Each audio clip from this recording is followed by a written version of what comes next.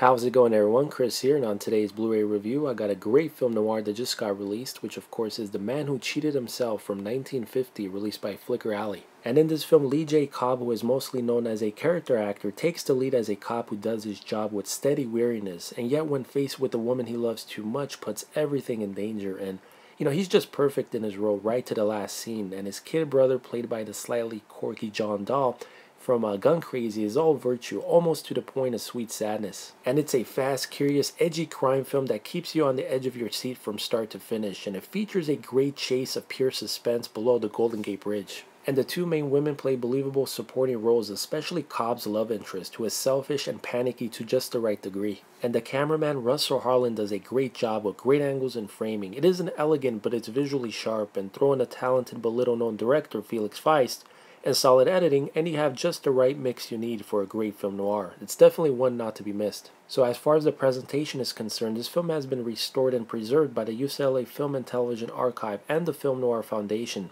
So the print is steady and it's a sharp image for the most part, although softness does occur while still remaining very film-like. And the black levels are nicely balanced. However, you'll notice specks of debris and some scratches on the print here and there, but it's nothing to be concerned about. It's not distracting.